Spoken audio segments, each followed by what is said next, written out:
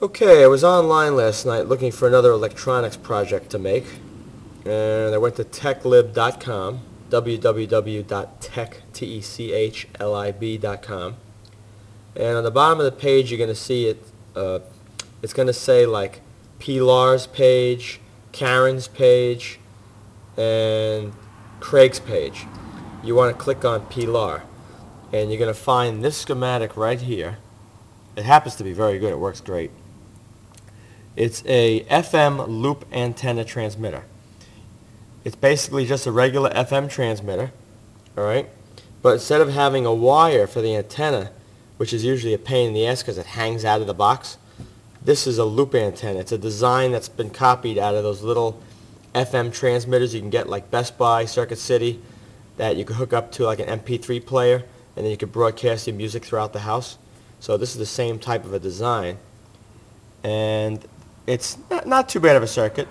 It only took me about 2 hours to put the whole thing together once I got all the parts together. I had to figure out how I wanted to lay it out. I wanted to get all my components in one side here because the 9-volt battery is going to be sitting in this blank section here and a little to the left when I put it in my project box. So I wanted to make sure I get everything in the right spot. But in here you have, there's two transistors. There's a NTE 199 or a BC 547C.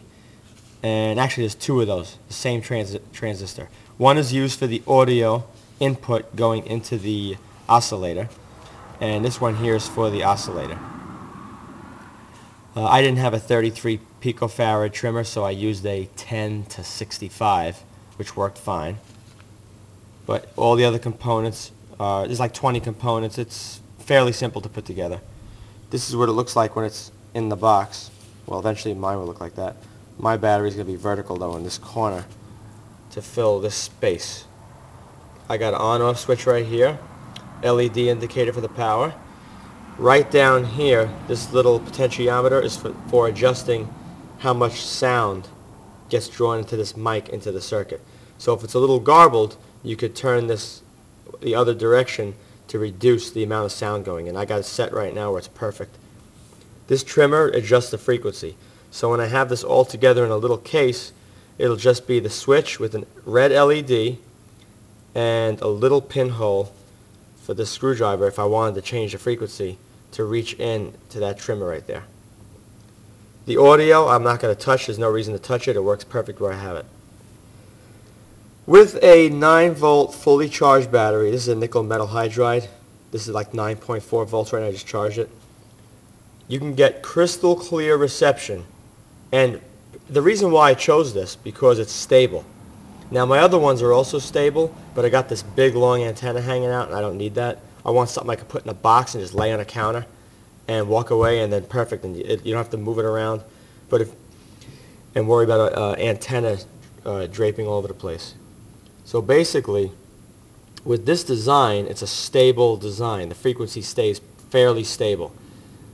And I checked it out, and it does work really, really good. The range is crystal clear up to about 200, 250 feet.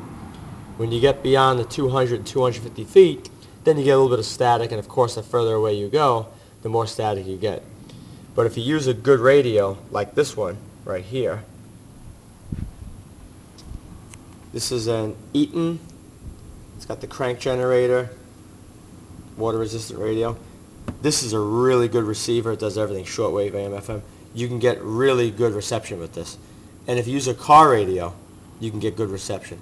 But a lot of other radios, like the cheesy ones you find in like MP3 players and stuff like that, you're not going to get good reception. So you got to use either a car radio or one of these smaller radios, and you can get really good reception with it. And the current draw is 12 milliamps, which is not much at all. I'll turn it on right now. I'll show you. Turn this on.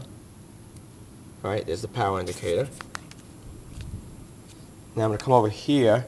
This is just a 200 megahertz to 3 gigahertz detector, let you know if it's transmitting. And she's transmitting right now. See, I'll back away and it goes away. All right, so that's on. This is my frequency counter. I'm going to turn this on. It'll tell me what frequency we're at. Let me just go close like that. All right. We're at 87, roughly 87.7.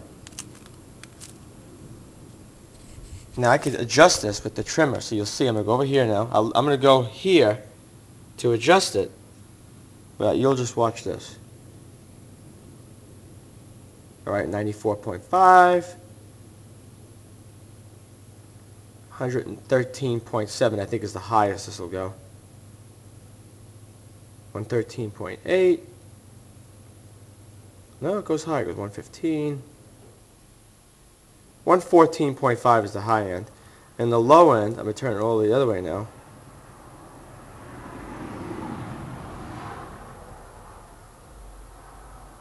Low end, we're talking 61. So it's got a pretty big span from 61 megahertz all the way up to 114. But what you want to make sure is that, now this doesn't transmit that far, like I said, only a couple of hundred feet to 200. You can get 300 if you don't mind a little bit of static. But you're not going to really interfere with anybody's radio, which is good. You don't want everybody knocking on your door. But just make sure you choose a frequency on your radio where there's nothing on it, that there's no broadcasting going on. If you do that, no one will ever complain because they're not going to be listening to that frequency anyway. So just make sure you choose a frequency that no one's using, and you're good to go. Simple circuit. It'll go in a housing like this plastic one right here that I printed on. And that's the full circuit.